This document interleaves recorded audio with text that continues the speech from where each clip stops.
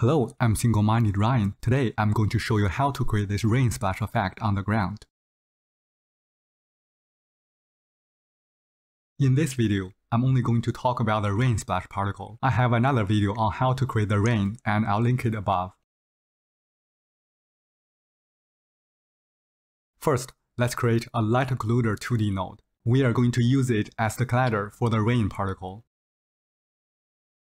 Let's create a new occluder polygon 2D and go to the select mode to create the polygon points.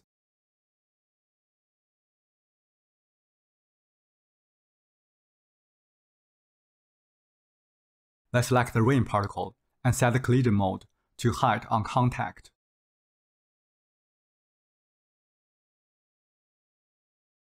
Right now, the rain particles are still going through the polygon collider. That's because the colliders of the particles are too small. Let's increase the base size to 90.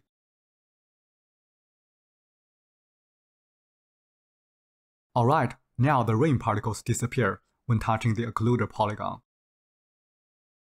Next, let's create the splash particle. Add a new GPUParticles2D node to the scene.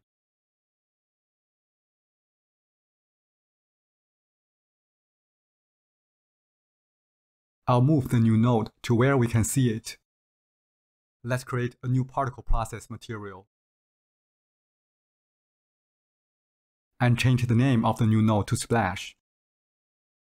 Select the rain particle and assign the splash particle to a sub-emitter. Go to the sub-emitter section and change mode to add collision. Now we can see some splash particles on the ground. We need more of them. So let's select the splash particle and increase the amount to 200. Next, let's decrease lifetime to 0.2. Then we increase lifetime randomness in the particle process material to 1.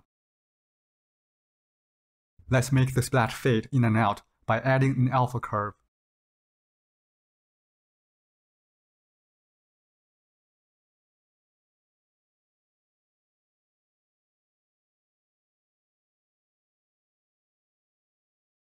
Next, we want the splash particle to fall down faster, so let's increase the y value of gravity to 500. And we update the direction, spread, and initial velocity under the spawn section, so the splash particles go straight up initially.